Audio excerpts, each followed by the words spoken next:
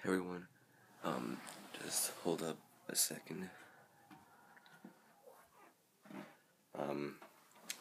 Gotta sit down for a second, and it's time for me to be serious.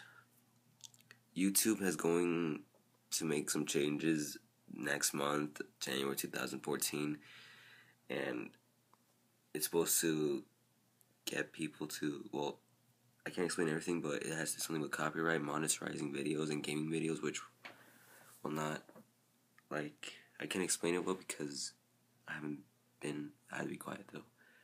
But, I deleted some of my videos that I'm afraid that I might get copyrighted, even though I have no copyright strikes. And, yeah, I'm trying to make more videos before the end of this year.